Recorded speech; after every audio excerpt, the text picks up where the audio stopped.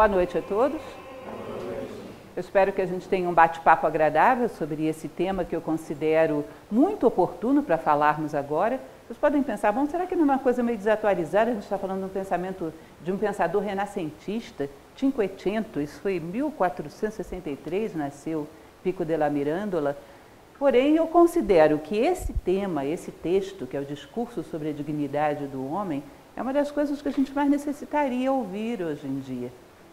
Nós vivemos um momento histórico onde uma das coisas que a gente faz é duvidar do próprio ser humano, duvidar até de nós mesmos. Imagina a quantidade de notícias, a quantidade de violência, corrupção. Existe quase que uma campanha organizada para que o homem desacredite de si próprio. Isso, do ponto de vista da filosofia, gente, é algo bastante grave, porque você acreditando que pode ser coisas grandiosas, já não é fácil ser. Sem acreditar, a chance é praticamente nenhuma. Esse discurso, que eu considero uma das peças escritas mais belas que eu conheço, tipo de texto de cabeceira mesmo, ele fala a respeito da grandiosidade do ser humano, desse gradiente de possibilidades que existe dentro da condição humana. Que, em geral, hoje a gente tem ouvido muito falar a respeito do quanto podemos descer, mas esquecemos o quanto podemos subir. Vocês podem achar que eu estou exagerando, mas eu honestamente acho que nós temos uma tendência à morbidez no nosso momento histórico. Porque é certo, o mundo é dual. Em algum lugar faz calor, em outro faz frio, as coisas têm luz, tem escuridão, tem bem e tem mal, logicamente. Nós temos um foco tão grande em noticiário catastrófico, o negativo, o criminoso.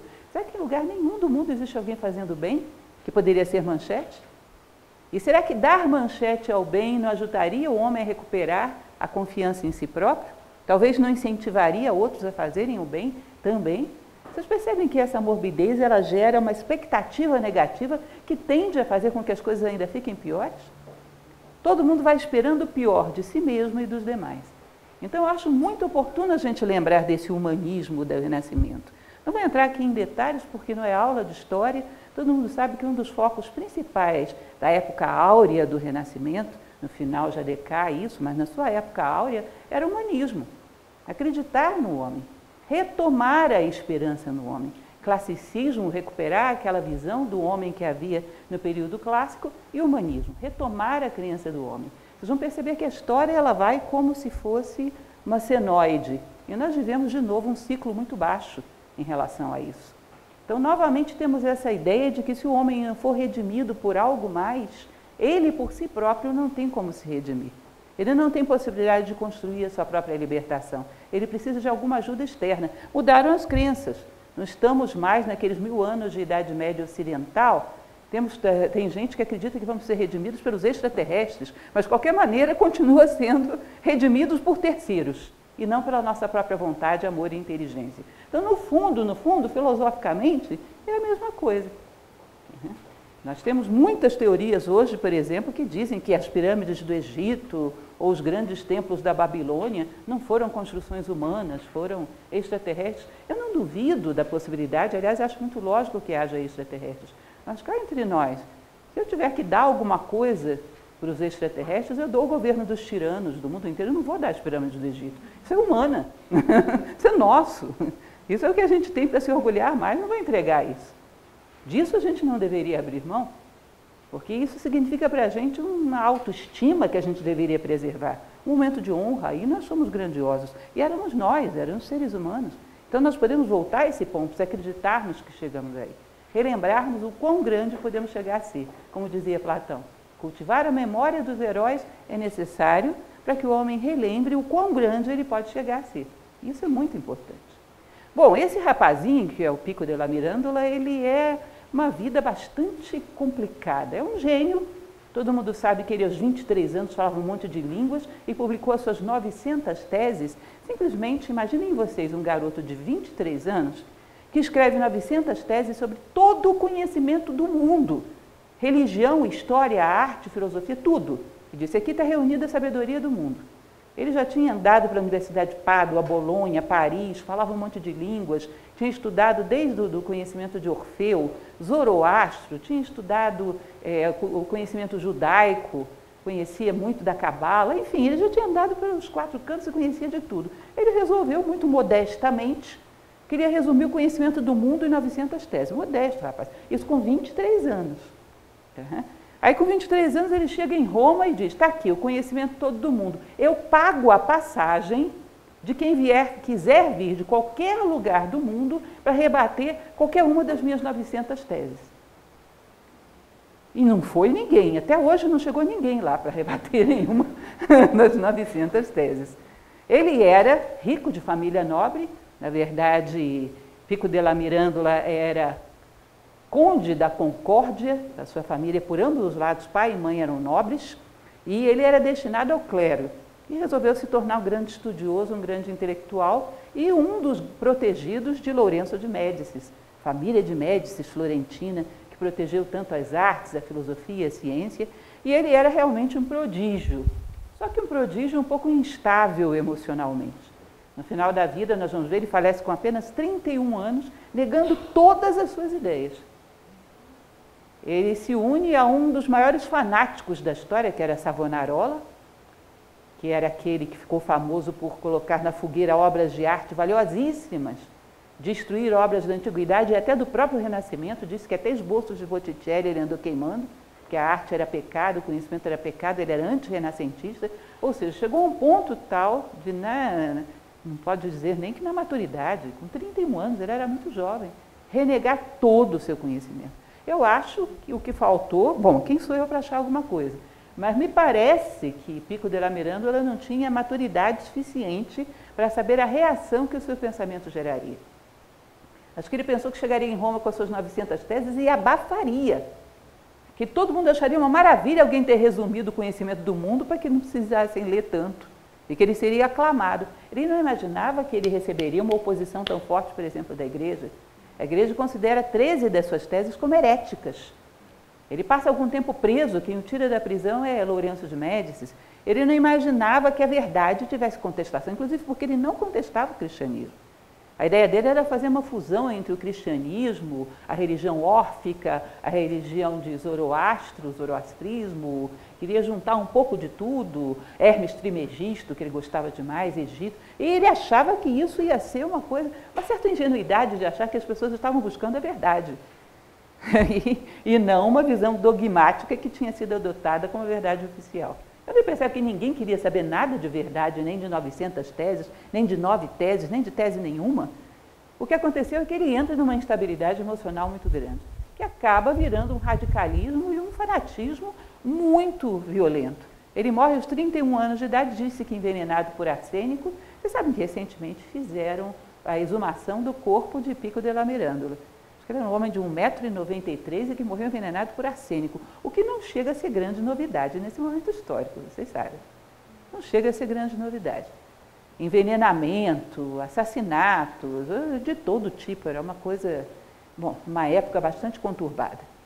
Porém, esse trabalho que ele faz, então, que é o Discurso sobre a Dignidade do Homem, foi uma introdução às 900 teses.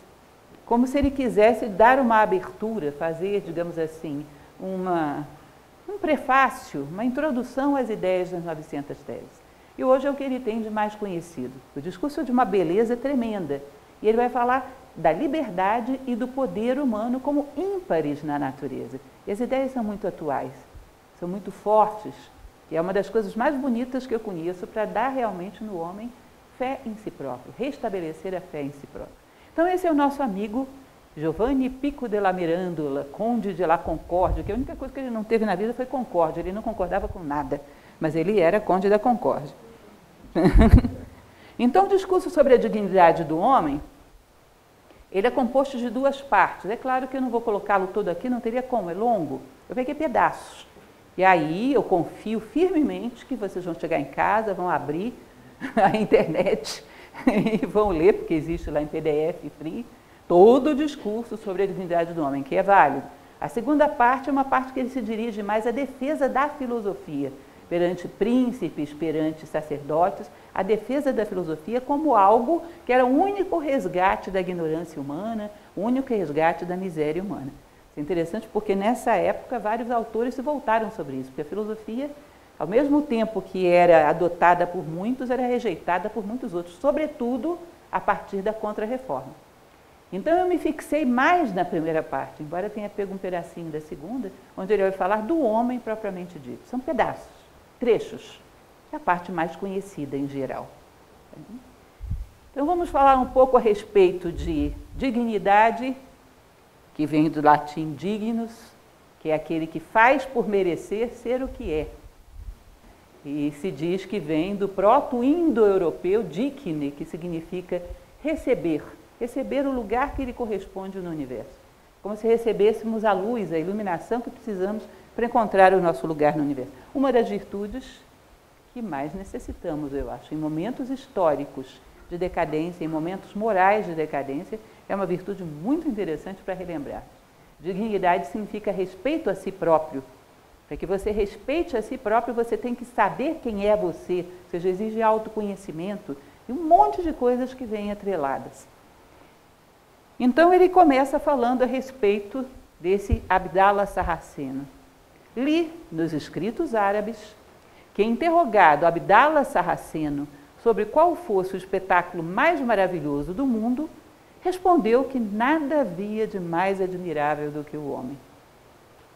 Bom, Sarraceno era a maneira como na Idade Média chamavam todos os muçulmanos. E esse Abdallah al-Mustakar existiu de fato no século XII. Se diz que ele era um sábio que foi responsável por traduzir para o árabe várias obras de origem persa, medo-persa. E que a ideia dele era resgatar, mais uma vez, ou seja, renascimento, nesse sentido de renascer a consciência do homem sobre o valor que ele tem no mundo, não é um só. Nós vamos ver para vários locais do mundo, em vários povos, houve um momento de despertar e um momento de adormecer. Parece que o que acontece com os povos é parecido com aquilo que acontece na nossa vida. Então nós podemos dizer que esse Abdallah al-Mustakar é um renascentista do século XII, do mundo árabe, e que traduziu grande parte dessas obras medo-persas para o árabe, para que os árabes relembrassem do seu passado grandioso, o Império Persa. E ele falava a respeito disso, de que tudo o que ele tinha visto, era um grande intelectual, tinha uma sabedoria bastante extensa, ele não tinha visto nada mais admirável do que o homem. Que aí eu escolhi a dedo essa imagem, porque é a imagem do humanismo renascentista, né? O homem como um elemento maravilhoso, que tudo gravita em torno dele, a importância que ele tem de fazer com que os fatores gravitem à sua volta. Como ele pode fazer isso? Que é o homem vitruviano de Leonardo. E aí ele continua, sempre com as citações enciclopédicas, que ele cita todo mundo. Tinha um conhecimento realmente, Pico della Mirandola era fantástico. O que havia para ser lido, eu acho que ele leu. Na sua época, ele andou para os 4 cantos do mundo, ele conseguiu comprar escritos hebreus antigos, que ninguém sabe dizer se eram autênticos, se não eram. Acho que ele consegue comprar 60 pergaminhos de escritos hebraicos antigos que se atribuía a Esdras. Ele andou pelo mundo e gastou sua fortuna atrás de conhecimento. Então ele cita autores dos 4 cantos do mundo. Ele vai dizer que com essa sentença de Abdallah Sarraceno, concorda aquela de Hermes. Grande milagre, ó Asclépio, é o homem. De onde vem essa obra, quem é Hermes? Muito rapidamente, porque senão a gente vai ficar aqui até 10 horas da noite tentando explicar as fontes do Pico della Mirandola. Vocês sabem que Marcílio Ficino, que inclusive foi mestre dele, que era um grande filósofo renascentista, apoiado por quem? Adivinha? Lourenço de Médicis. 9 entre 10 filósofos renascentistas adotam Lourenço de Médicis como patrocinador. Era uma unanimidade. Então, Marcílio Ficino, entre outras coisas, a pedido do avô, o Médici antigo, que era Cosme de Médici, traduz para o latim o Corpus Hermeticum de Hermes Trismegisto. Traduz as Enéidas de Plotino. É um negócio assim, imaginem vocês, abrem um espaço numa Idade Média onde não se aceitava nada de conhecimento que não tivesse base na escolástica e na patrística cristã, e traz conhecimento de Orfeu, traz conhecimento de Zoroastro, traz conhecimento de Plotino, traz conhecimento de Egito, de todo canto. Foi um estouro, um brilho momentâneo, que depois foi abafado novamente. Então, Marcílio Ficino tinha traduzido esse Corpus Hermeticum. Era interessante, vocês imaginem, eles tinham uma academia, que era a Academia Platônica de Carédia, onde eles comemoravam todo dia 7 de novembro o aniversário de Platão. Era uma nova academia platônica, era brilhante. Aí vieram nomes bizantinos que ensinaram muita coisa. Era um momento brilhante da história, no meio, de repente, de uma Idade Média. Isso começa no século XIV, na Itália. Esse período, século XIV e XVI na Itália, a quantidade de coisas que aconteceu, sobretudo em Florença. E essa família, sobretudo avô e neto, Cosme e Lourenço de Médici, tiveram grande responsabilidade nisso. Sabiam muito bem o que estavam fazendo, tinham uma intenção clara. Eram banqueiros e usavam seu dinheiro para patrocinar ciência, filosofia e arte renascentista. E muita gente deveu a sua... Eles catavam artistas na rua, levavam para casa deles. Era impressionante. Cosme pegava artistas caídos na rua, embriagados, sem perspectiva, e levava para dentro da casa dele e os patrocinava. Então, essa frase, grande milagre, ó Asclépio, é o homem, é uma frase que se atribui ao grande sábio egípcio Hermes Trismegisto, no mesmo sentido, né, da grandeza do homem. Eu concordei, continua ele, né, Pico, eu concordei. Realmente o homem é o vínculo de todas as criaturas, familiar aos anjos e soberano dos animais inferiores. Porque a agudeza dos sentidos, o poder da razão e a luz do intelecto lhe permite ser intérprete da natureza, intermédio entre o tempo e a eternidade. Que lindo, né? Intermédio entre o tempo e a eternidade. Vou contar uma pequena historinha para vocês, que aqueles que já são meus alunos, aliás, eu tenho brincado que eu vou fazer uma lista dos 10 mais top dos meus exemplos, que os meus alunos, que agora eu só vou citar números. Número 3, todo mundo só sabe, já sei, esse é comigo. Esse é um dos tops dos meus exemplos. Uma história que eu li há muitos anos atrás e achei muito curiosa. Na década de 60, um psicólogo chamado Roger Fultz, ele fez uma experiência, não é só ele, vários fizeram nessa época, onde eles perceberam que certos animais, do tipo antropóides, orangotango, chimpanzé, gorila, tinham uma capacidade de comunicação no bando, através de ruídos, através de sons, e que com isso constituía uma espécie de cultura, que eles inclusive passavam para os filhotes. E aí esse Fultz resolveu fazer uma experiência radical, levou uma filhote de chimpanzé para dentro de casa, e criou dentro de casa, ele e a esposa, na presença dela, da macaquinha, se comunicando com código de surdo-mudo, código ALS norte-americano. Essa macaca, o Ashel, se tiver curiosidade, tem até foto, já morreu há muito tempo, mas tem até foto dela na internet, ela chegou a dominar 150 sinais desse código de surdo-mudo. Ela falava coisas do tipo, através de código, né? E, aliás, quando ela teve um filhote, ela ensinou vários para o filhote. Ela falava coisas do tipo, o Ashel comida, o Ashel rua, o Ashel passear, o Ashel dormir, o Ashel carinho. Aí você para pensar, bom, bem reduzido o vocabulário da Ashel, né? As coisas que ela falava bem básicas. Mas se a gente fizer uma pesquisa hoje na humanidade, perguntar para as pessoas o que elas mais gostariam de ter, eu sempre uso um recurso nas minhas aulas que é interessante. Você tirou na Mega Sena sozinho, o que você gostaria de fazer? Ah, vou viajar, o Ashel passeio. Vou aos restaurantes mais caros, o Ashel comida. Vou namorar a Gisele Bündchen, o Ashel carinho. Vocês percebem que não sairia muito disso? Ah, não, mas um ser humano diria, eu quero ir, eu gostaria de ir a um restaurante e tal. Eu fui um macaco com maior riqueza sintática, não é isso? Só isso, um vocabulário mais requintado, mas no fundo está falando das mesmas coisas. Você nem imagina o Ashel chegando um dia, Roger Fultz chega para tratar da macaquinha e ela pensativa, o Ashel pensadora. E ele fala, o que foi o Ashel? Ah, o Ashel justiça. O Ashel fraternidade universal. O Ashel de onde viemos para onde vamos. Não falaria, gente. Mataria o Fultz do coração, porque não sei nem se ele estava pensando nisso, que dirá ela. Você percebe que aí tem um limiar que quem passa é ser humano? Quem passa é ser humano. Quem tem necessidade dessas coisas? Quem se alimenta dessas coisas? Ser humano, pelas vossas obras os conhecerei. Tá? Então a pedra resiste, o vegetal multiplica a energia, os animais se movimentam por instinto de sobrevivência e perpetuação da espécie, e o homem, o que ele agrega a tudo isso? Teria que agregar valores, virtudes e sabedoria. Bom, se as pedras não resistem, se as plantas não fazem fotossíntese, se os animais não procriam, o mundo entra em colapso. E se os homens não geram valores, virtudes e sabedoria? Também não entra? Vocês acham que o nosso colapso é falta de quê?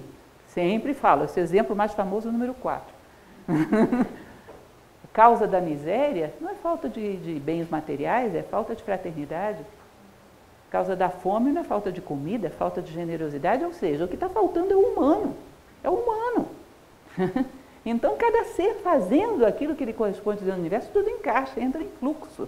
E o universo se harmoniza. Nós estamos, olha, eu garanto também, esse é o exemplo número 5, eu garanto para vocês, se vocês pegarem qualquer ser em extinção e pegarem um homem na característica plena da condição humana, plena de valores, virtudes e sabedoria, e o urso panda.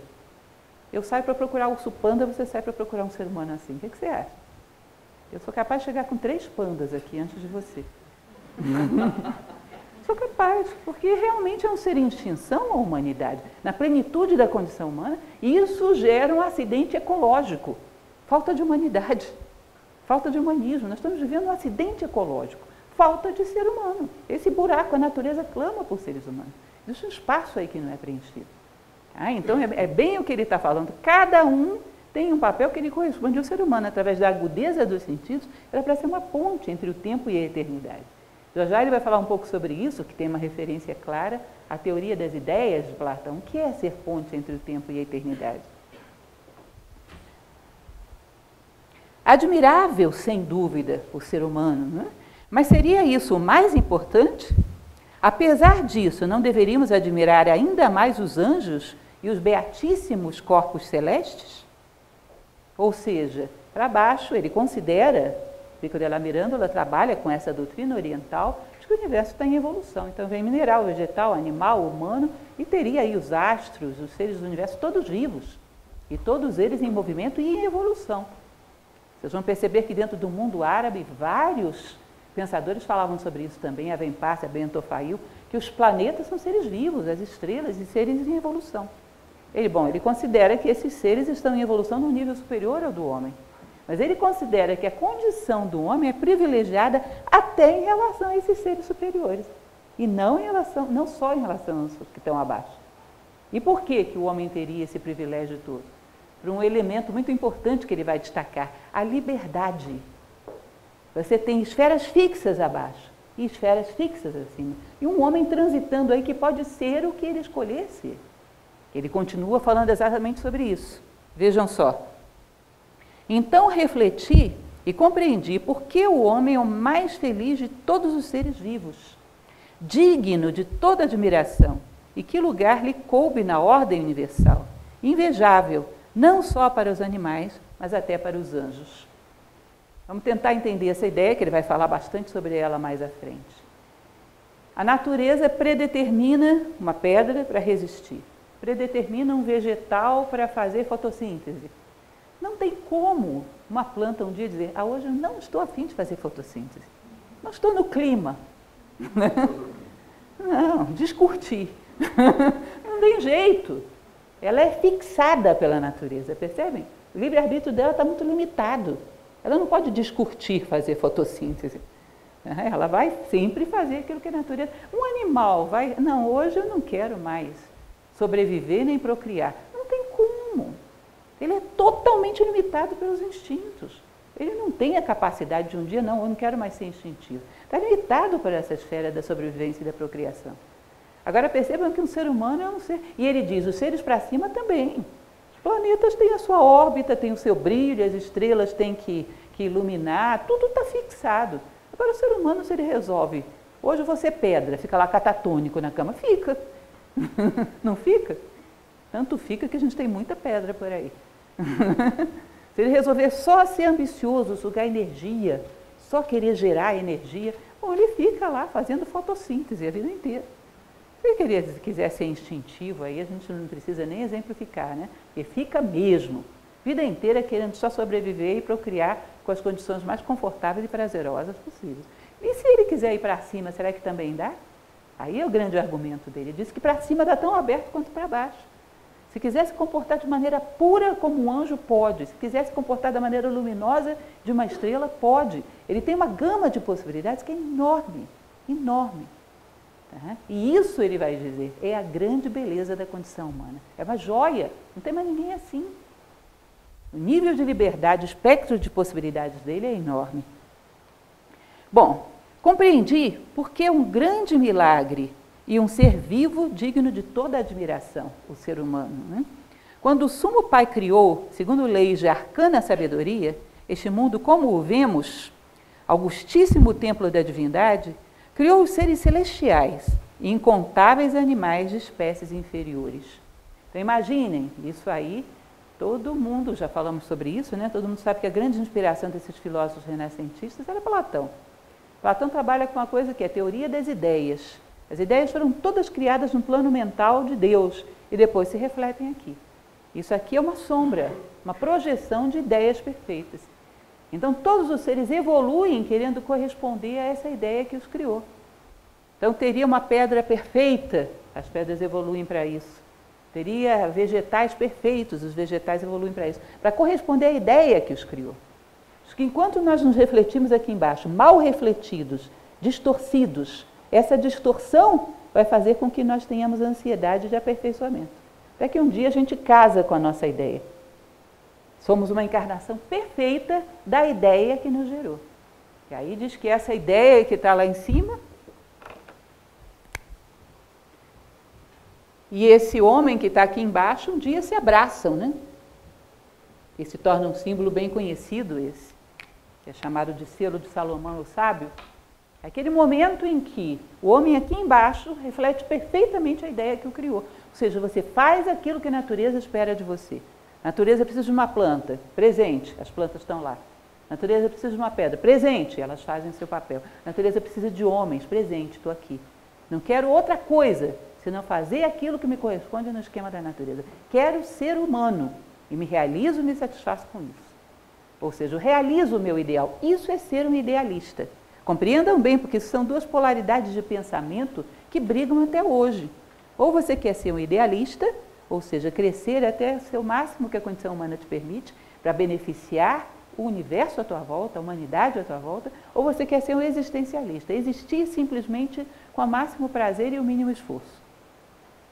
Não tem muito jeito. Se vocês forem olhar todas as coisas que passam pela cabeça de vocês, ou é idealismo ou é existencialismo. Ou eu quero servir ou eu quero ser servido. Ou para que as coisas me servem ou como eu posso servir as coisas. Não tem jeito. Por trás de toda a multiplicidade tem essa dualidade essencial. Idealismo e existencialismo. E no fundo, nós nem sabemos que elas existem, mas estamos escravizados por uma ou por outra. Então essa teoria das ideias de Platão. Mas ao terminar, desejou que houvesse alguém capaz de compreender a razão de tão grande obra. Está falando de Deus, né? Deus criou o universo com todos os seres, mas ao terminar, desejou que houvesse alguém capaz de compreender a razão de tão grande obra, que amasse a beleza e admirasse sua grandeza. Por isso, como Moisés e Timeu atestam, pensou por último em criar o homem. Esse, vocês conhecem, é um trecho da criação de Adão, de Michelangelo. É curioso como em tudo, na ciência, na pintura, na arte como um todo, na filosofia, os pensamentos do Renascimento se entrelaçam. Não é coisa mais simbólica do que Leonardo da Vinci, que não escreveu nada, mas a obra dele está carregada de simbolismo. Essa ideia do homem que toca a Deus e percebe a possibilidade, aliás, isso aqui está muito presente, sabe onde? Contos de fadas. Esse é o príncipe que beija a princesa e ela desperta. É o toque do divino que desperta o homem. Sabe o que significa isso, falando filosoficamente, transplantando Michelangelo para a filosofia? Uma coisa chamada teoria do impacto. O contraste gera consciência. No contraste, nós percebemos o que as coisas são. Se você, por exemplo, tivesse, eu sempre pego como vítima essas benditas canetinhas para dar esse exemplo. Se o universo inteiro fosse azul, eu não perceberia o azul. Eu percebo o azul porque ele termina aqui e aqui começa o branco. Se o universo soasse uma mesma nota o tempo todo, eu não a perceberia, porque ela não cessa. Entre o som e o silêncio eu tomo consciência. Entre uma cor e outra. Entre aquilo que eu tenho e aquilo que eu perco. Às vezes eu vou ter consciência da vida diante da morte. Então o que ele está querendo dizer aí? Num determinado momento, a divindade tinha que criar um ser que tivesse consciência reflexiva. Que pudesse se ver fora do corpo e dizer, eu existo, de onde eu vim, para onde eu vou, o que é o universo. E pudesse admirar o requinte do universo. O nascimento da consciência reflexiva, que é quando você começa a poder perceber as dualidades, poder se encontrar no meio do universo, se olhar de fora do corpo e dizer, eu tenho um corpo, mas eu não sou esse corpo. Vocês entendem que isso é um momento genial da criação, em todas as tradições. Dizem uma historinha que na tradição zen japonesa, budismo japonês, eles tinham um método de vestibular bem interessante.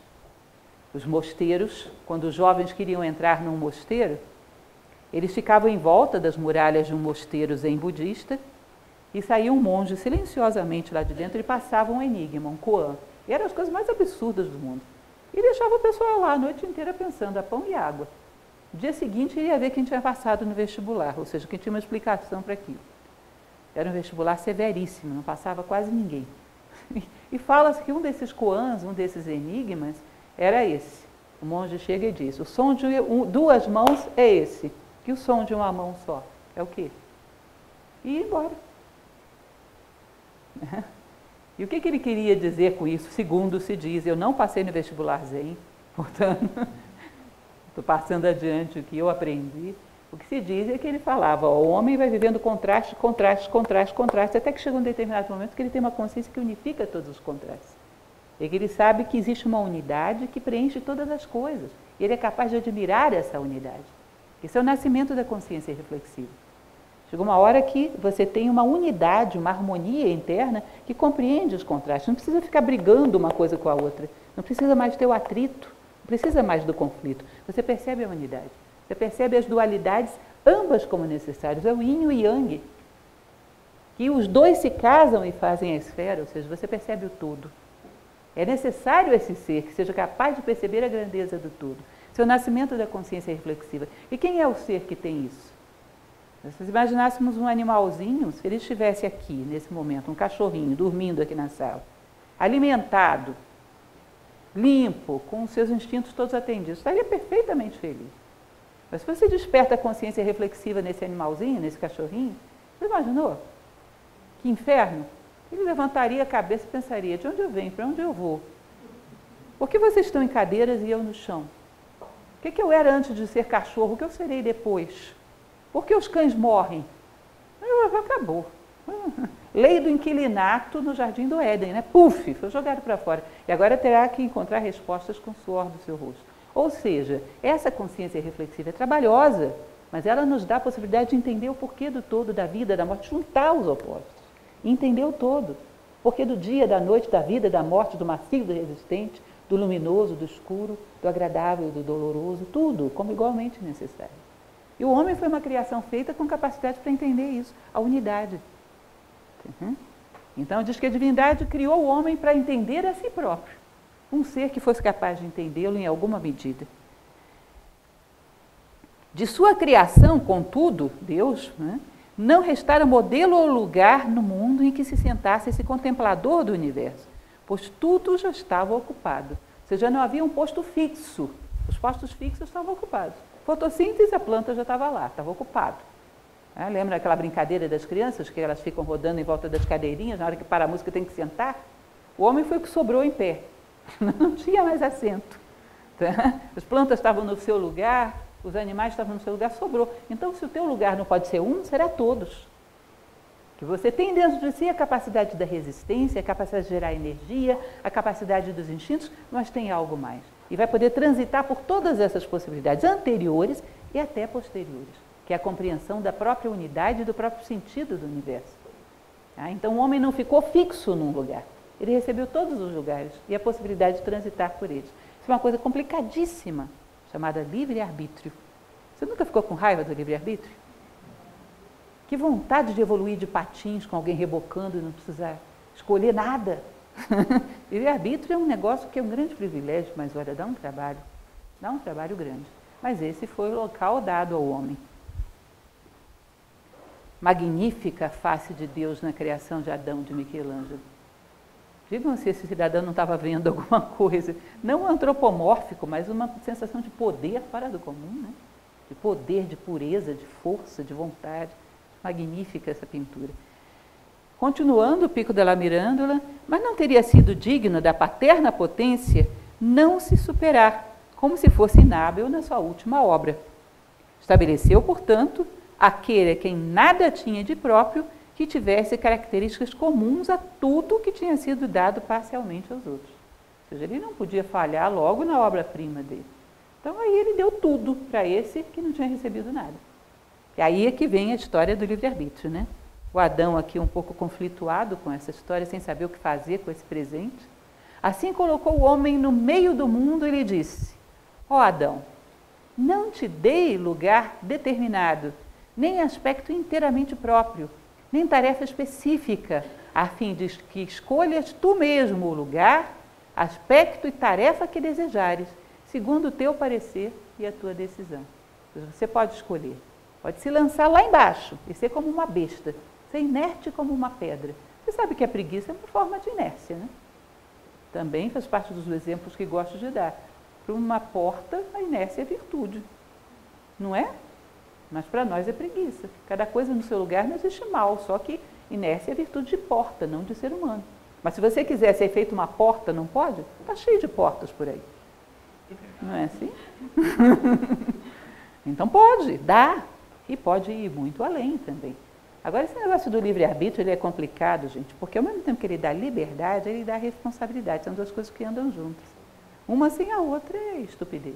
Ele dá liberdade e ele dá responsabilidade. E dá uma grande complicação, porque o ser humano, para evoluir, como ele é livre, ele tem que fazer escolhas conscientes. Não sei se vocês entendem isso. As escolhas feitas de qualquer maneira não representam virtude para o homem. Outro exemplo muito comum que eu dou, uma pessoa esqueceu uma carteira ali. Ninguém viu, só eu que vi. Eu preciso, olha, um dinheirinho que vem em boa hora. Esqueceu, achado não é roubado. Não é isso? Não tem esse ditado popular? Eu tenho um leque de possibilidades diante de mim. Eu escolho, sem que ninguém me pressione, devolver para o dono. Isso foi virtuoso, não foi? Foi. Eu estava livre e fiz uma escolha humana. Agora alguém viu, sempre tem alguém vendo. Tem um paparazzi, tem um cineasta amador, sempre tem alguém vendo tudo. Alguém viu essa carteira e viu que eu peguei e diz: olha, se você não entregar para o dono, eu vou te entregar, vou te denunciar. Aí ficou com medo e entrega a carteira para o dono. Isso foi virtuoso? Não, eu fui coagida. Ou seja, a liberdade humana ela implica numa responsabilidade de evoluir conscientemente, sem coação, tendo todas as possibilidades do mundo, escolher a melhor. E só aí tem valor. Você não acha isso fantástico? A consciência é a pedra de toque da evolução humana. Você faz as coisas conscientemente pelo que você é, sem segundas intenções, sem manipulações, e isso é um degrau a mais na escada. Coerção não evolui. E aí a gente teria que fazer uma discussão enorme, que eu não vou fazer agora, sobre o que a gente considera como ética nos dias atuais, que tudo é coerção. Não faço porque senão vou ser multado, vou ser preso, vou ser condenado, vou para o ostracismo, ninguém vai gostar de mim. Roberto Carlos, né? Será que tudo que eu gosto é ilegal, é imoral ou engorda? Ou seja, existe uma coação. Escolher as coisas pelo que somos, isso seria o exercício legítimo da liberdade humana. Uhum. Continuando mais uma vez o nosso amigo Adão, bem perplexo, a natureza bem definida dos outros seres é refreada por leis por nós prescritas. Isso Deus falando. Né? Tu, pelo contrário, não constrangido por nenhuma limitação, determiná-las-ás para ti segundo o teu arbítrio, ao qual te entreguei. Ou seja, você não está circunscrito a limitações que te impeçam de subir ou descer na direção que você quiser. Confúcio ele costumava dizer: o homem é o intérprete dos decretos do céu, que se tornam leis da terra quando o homem é pontífice, quando ele exerce a sua vontade e liberdade querendo ser humano. Ele traz os decretos do céu, ou seja, as leis universais, e transforma em leis da terra. Ele faz essa ponte, ele tem essa capacidade. E se ele não fizer, quem fará? Os decretos do céu não serão leis da terra. E as leis da terra virão de onde? O que serão as leis da terra? Você percebe que vira um jogo de interesse? Quem vai fazer as leis da terra? Se alguém não tem a cabeça no céu e os pés na terra para fazer essa ponte, de onde virão as leis da terra? Convenções atendendo a interesses. Se o homem não cumpre o seu papel, as leis da terra não correspondem aos decretos do céu. Daí que vem um outro filósofo chamado Immanuel Kant, que falava de vontade e liberdade. Vontade e liberdade como duas virtudes que constroem um mundo humano. O homem exercer a sua liberdade e a sua vontade, ocupando esse papel, que só ele pode fazer. Se ele não fizer, as leis da Terra vão ser aleatórias, vão ser fortuitas, vão atender interesses. E não tem jeito. Ah, vamos mudar os políticos, vamos mudar isso, vamos mudar aquilo. Aumenta a estatura do homem, senão não vai dar. Você vai mudar simplesmente o colorido das leis da Terra, mas nunca vão corresponder aos decretos do céu, não vai entrar em harmonia com o universo. Isso dizia o Pico della Mirandola. Mais uma vez, como eu sempre repito, se vocês não gostarem da ideia, www.renascimento, ele dizia isso, não adianta. Coloquei-te no meio do mundo, para que daí possas olhar melhor tudo o que há no mundo. Não te fiz celestial nem terreno, mortal ou imortal, a fim de que tu, dono de ti próprio, possas escolher tuas características. Poderás degenerar ao nível dos animais inferiores ou ascender aos seres celestiais e divinos por tua própria decisão. Ou seja, você pode ir lá embaixo, no nível das bestas, mas também pode subir demais. Aí eu retomo para vocês aquilo que eu falava no início. Como a gente precisava parar de vez em quando e lembrar o quanto a humanidade já subiu, e não só ficar falando de quanto a humanidade já desceu. Nós fazemos toda uma análise combinatória de crimes hediondos, corrupções horrorosas, e faz um leque de opções, mas não lembra que nós já fomos capazes de ter um Mozart, um Leonardo da Vinci, ou um Mandela, ou uma Madre Teresa de Calcutá. Lembrar da vida desses homens. Lembrar o quão grande o homem já chegou a ser. Lembrar que ele é capaz disso. Vocês não acham fantástico quando ouvem, por exemplo, eu sou meio tendenciosa em relação a isso, porque para mim tem uma melodia que eu acho divina, que é aquela lacrimosa do Requiem de Mozart. Parece que Mozart queria falar com Deus e Deus atendeu. Deus está sobrevoando aquela música. Como é que o ser humano faz uma coisa daquela? Não dá para acreditar. Como é que o ser humano faz uma coisa dessas? Como chega a ficar 26 anos na cadeia como Mandela e sai sem ódio de ninguém? Você sabe como é que faz isso? Isso era um ser humano. A gente tem que lembrar o quão alto pode ir. Chega a ser deslumbrante a condição humana. Aonde ela pode chegar, onde ela já chegou. É uma coisa maravilhosa. E nós precisaríamos recordar, Platão dizia isso. Não esqueçam dos heróis. Vocês vão se perder se esquecerem dos heróis. Seu teto de possibilidades não pode ficar baixo.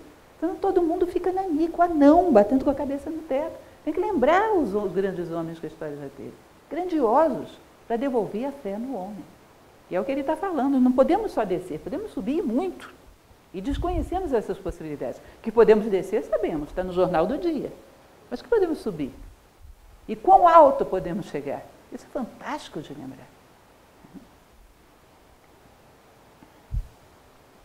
Ó suma liberalidade do Deus Pai, ó admirável felicidade do homem, só a ele é concedido ser aquilo que quer ser. Os animais, ao nascerem, trazem consigo do ventre materno tudo o que depois serão. Coitado do Pico della Mirandola, ele não sabe que hoje o ser humano é a mesma coisa, está no ventre materno, a história dele já está escrita. Só cumpre um script, o software vida que a sociedade já escreveu. É o homem relógio, a vida dele está toda escrita. Não nasceu e já está com a máscara dourada do berço. Mas isso não é o que a condição humana prevê. Seja um animal, já se sabe, bom, ele vai ser mais ou menos feroz, mais ou menos domesticado, mas ele vai ser instintivo e vai cumprir com a programação instintiva da natureza. O homem é um mistério. O homem é sempre um mistério. Os seres celestiais sempre foram o que serão eternamente. Ou seja, as estrelas são estrelas, os anjos, para quem acredita, são anjos. Ele era da tradição cristã e acreditava nisso. Ao homem nascente, o Pai conferiu sementes de toda espécie, e segundo a maneira de cada um ao cultivá-las, nele crescerão e darão os seus frutos. Poderá ser passivo como uma planta, ou violento como uma besta. Essa história das sementes é interessante porque lembra mais uma vez Platão. Platão fala para você imaginar que dentro do ser humano existe um animal amarrado com um homem, bem amarradinhos os dois, não solta. Animal que é ir na direção dos interesses do animal, homem que é ir na direção dos interesses do homem, só que eles são amarrados. Só podem andar juntos. Um vai ter que arrastar o outro. Quem vai arrastar quem? Aquele que estiver mais forte. Quem vai estar mais forte é aquele que você mais alimenta. Ou seja, as sementes que você mais cultiva. Ou seja, se você cultiva o humano dentro de você, isso vai ter força e vai dar a direção da tua vida. Nós cultivamos o humano em nós? Ou isso não é relevante? Ou nem sabemos muito bem o que é o humano? Essa curiosidade que o Renascimento tinha de descobrir o que é o humano. Voltar ao conhece-te a ti mesmo, como dizia Píndaro, ser quem és, sabendo. A gente tinha que ter isso de novo, tinha que ter renascimento de novo. A gente tinha que voltar a ficar curioso sobre a condição humana. Descobrir o que a natureza nos reservou, essa caixinha de possibilidades que somos nós mesmos. Abrir e olhar lá dentro. Ver o que a natureza nos reservou de possibilidades. Se usar de raciocínio, elevar-se-á a animal celeste. Mas se usar do intelecto, poderá se elevar à categoria de anjo e filho de Deus. E se ainda assim continuar descontente, poderá recolher-se, tornando-se espírito uno com Deus, aquele que está acima de todas as coisas. Gente, é impressionante. Ele fala, bom, pode subir, pode ir a anjo, pode ir a estrela. Se você não quiser nada disso, quiser superar toda a multiplicidade, chegar à unidade, pode se tornar uno com Deus. Aquele outro exemplo típico que eu sempre dou, que nem é meu, do professor Jorge Ângelo Livraga, que fundou Nova Acrópole, que ele fala que você imagina que você esteja numa praia e você passa o dedo na areia e faz um suco. Passa o dedo na areia e faz outro suco. Aí você diz, tem 2 sucos. Você pode chegar e olhar e ver. Um suco é areia, outro suco é areia, o intervalo entre eles é areia, toda areia momentaneamente diferenciada. Toda a multiplicidade são aspectos de Deus, são rostos de Deus, inclusive eu mesmo. Pode ver a Deus em todas as coisas e superar a multiplicidade. Diz, o homem pode chegar a ser uno com Deus. Isso é muito. Isso é muito. E essa possibilidade existe. Vocês imaginem um espectro de possibilidades. Pico della Mirandola ele dizia o seguinte, você quando olha o reino mineral, você vai ter desde uma pedra bruta até um diamante. É muita variedade. Quando você olha o reino vegetal, você vai ter desde uma gramínea até uma grande árvore. Muita variedade. Reino animal, você pega desde um inseto até um leão. Como é que você pode dizer que o ser humano é um reino também, como ele acreditava? Se você olha, os seres humanos são aparentemente todos iguaizinhos. Não tem muita diferença. Ele diz que essa diferença está dentro. Do ponto de vista do desenvolvimento da alma humana, o homem pode ter uma alma mosquito ou uma alma leão. A variedade veio para dentro, no caso do ser humano. Não é interessante isso? Essa variedade que os outros seres têm fora, no homem está dentro. Você olhando fora não vê. Eu acho muito belo e genial. Isso era um menino de 23 anos, gente. Não esqueçam disso. Quem não admirará esse fascinante camaleão? O homem. Quem não admirará esse fascinante camaleão? Não é a casca que faz a planta, mas a sua natureza entorpecida e insensível. Não é o couro que faz a besta, mas a alma bruta e sensual. Não é a forma circular que faz o céu, mas a reta razão. Nem é a separação do corpo que faz o anjo, mas a inteligência espiritual. Sabe o que ele está querendo dizer com isso? A embalagem não define o produto. Você não pode chegar e dizer, ser humano, cabeça, 2 braços, 2 pernas, anda em 2 pernas, bípede. Aliás, Tales de Mileto tem uma história engraçada que se conta dele, né, o filósofo grego. Ele estava numa roda e o pessoal discutindo o que era o ser humano. Aí os amigos dele chegaram à conclusão que o ser humano era um ser bípede cujo corpo não era coberto nem de pelos nem de penas. Aí ele ficou meio contrariado, chegou em casa, depenou uma galinha e jogou lá no meio da roda e disse, eis um ser humano. Era um pouco debochado esse Tales de Mileto. Ainda bem que nós, filósofos modernos, somos sérios, não puxamos esse tipo de brincadeira. Mas, enfim, sabe o que ele está querendo dizer aí? Que a embalagem não define o conteúdo. Quem faz compras em mercado deve saber isso. Você olha aquela embalagem bonitinha, tem os designers por aí que fazem umas embalagens maravilhosas, né? Você diz, vou comprar, esse negócio é bom. Leva para casa, usa uma vez, não presta. Você não vai comprar de novo porque a embalagem é bonitinha, desculpem designers, mas não compra. Porque você não escolhe as coisas pela embalagem, sim pelo conteúdo. Tem uma prática que a gente fazia antigamente, que é até perigosa, não se recomenda, que era colocar detergente dentro de garrafa de Coca-Cola, né? Perigoso uma criança beber, uma coisa assim. Se eu te perguntar o que é isso, é detergente ou é Coca-Cola? Você vai me dizer, para que serve? Para beber ou para limpar o chão? Para limpar o chão, então é detergente, não importa a embalagem. A gente não define as coisas pela embalagem, define pelo conteúdo, isso é senso comum. Você vai definir um ser humano por uma forma? Não. Ele é uma forma com potencial humano, mas talvez não realizado. Você não define as coisas pela embalagem. E isso é óbvio, vocês percebem? Isso é óbvio. A condição humana, em grande parte da humanidade, é um potencial, ainda não realizado, independente da forma, seja ela qual for. pelas vossas obras vos conhecerei, não pelas vossas embalagens vos conhecerei, queridos designers. Infelizmente não é bem assim.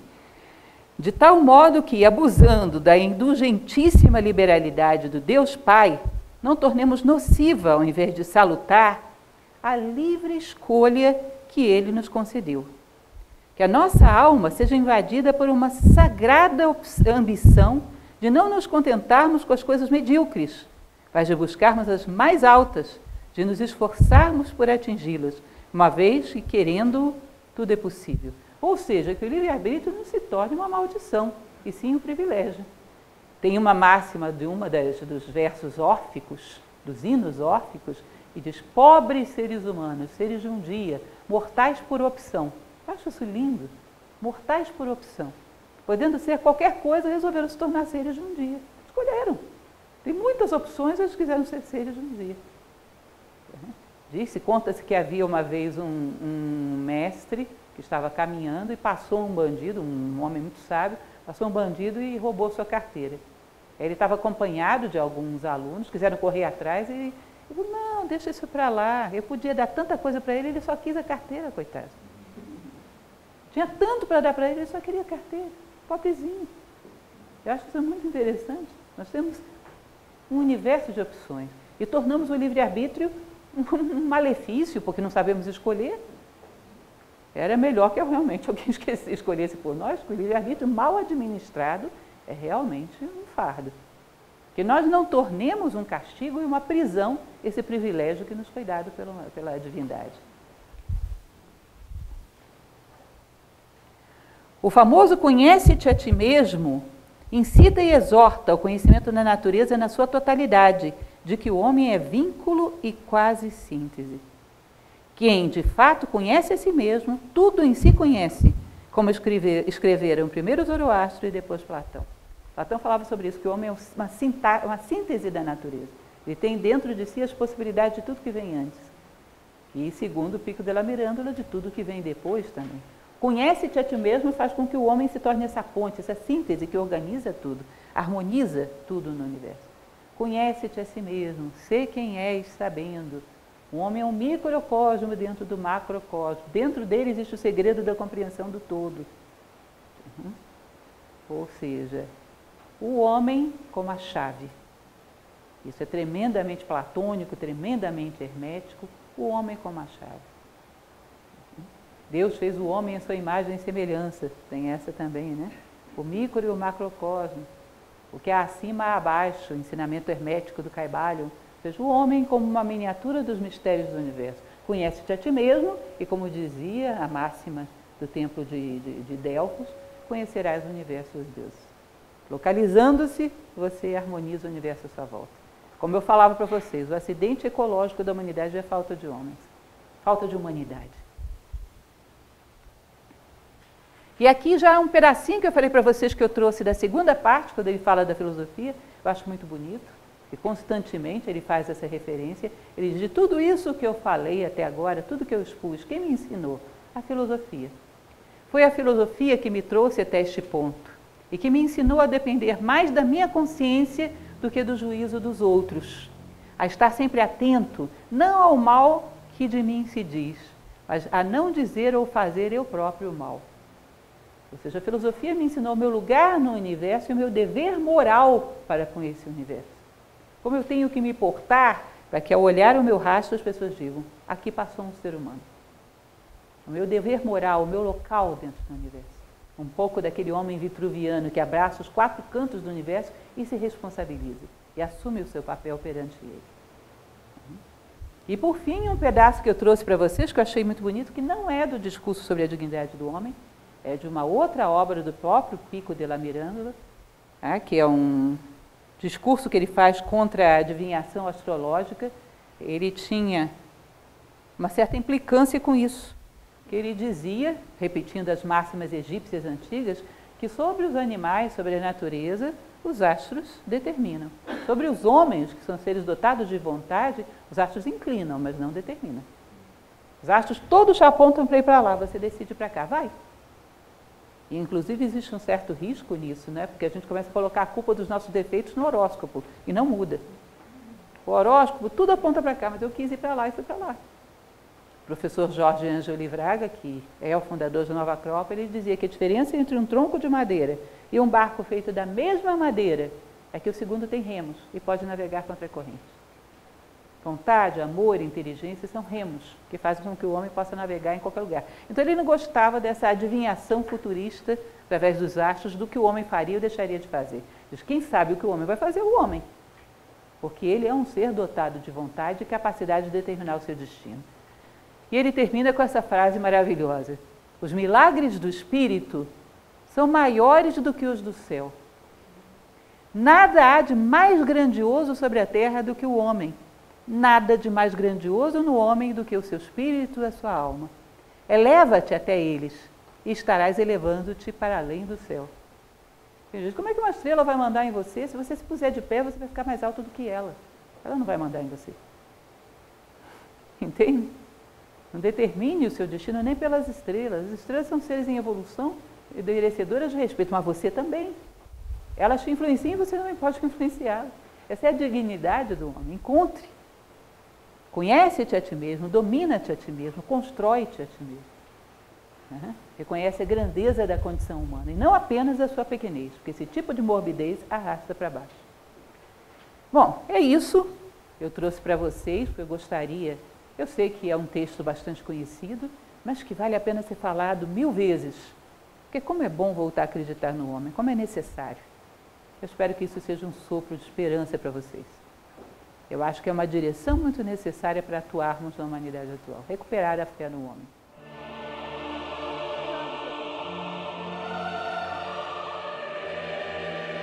Ele considera tudo como digno de respeito. Respeito vem de respicere, saber ver. É a velha máxima de ver a Deus em todas as coisas. Em todas as coisas existe uma chama divina. Maior ou menor grau de consciência, daquela consciência reflexiva. Porque o homem, ele não é, digamos assim, mais capacitado para ajudar os animais do que os animais ao homem, porque ele seja superior, mas porque a chama da consciência despertou mais e aumentou a responsabilidade. E o conhecimento gera responsabilidade. Agora, ver a Deus em todas as coisas. Todos os elementos têm dentro de si uma chama do divino. Diz que o universo é inteiramente qualificado. A diferença, eu falava um pouco sobre isso, inclusive na palestra que dei na semana passada aqui, a diferença entre um ser e outro é da quantidade de luz que ele jogou sobre aquilo que ele é, e não que ele seja mais ou menos. É o quanto ele viu de si próprio. Isso é um processo natural que encadeia todos os seres, todos providos de dignidade.